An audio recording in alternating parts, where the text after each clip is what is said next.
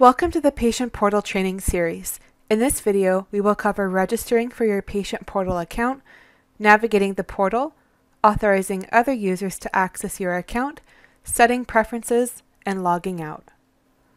When your provider invites you to the Patient Portal, you will receive an email containing a registration link. Click this link and set for yourself a username and password. Once these are established, you will be asked to log in with your new credentials.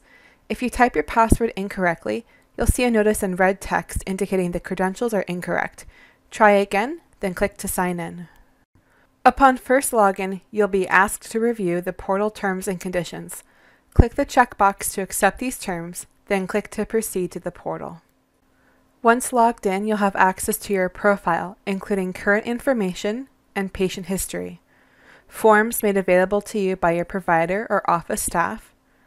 You may authorize additional users to log into your portal account with their own credentials, view upcoming appointments, currently prescribed medications, medical record history, and any messages sent between you and your provider or office staff.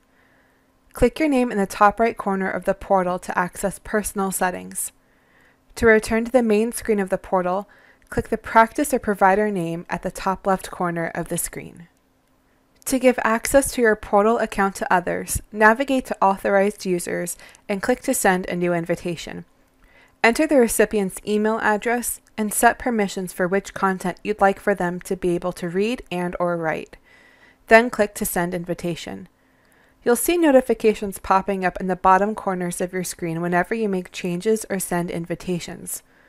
Click permissions to change what access the invited user will have when viewing your portal account. If you change your mind, you can click to cancel invitation or later revoke access if the third party has already registered. The invited user will receive an email with a registration link to set up their own username and password to access your portal information. Once logged in, they'll have access to all areas which you've designated in their permissions. To log out of the portal, click your name at the top right corner and then click Log Out. You'll be returned to the main login page of the portal. This concludes the Patient Portal Training Series Part 1. Please continue to Part 2.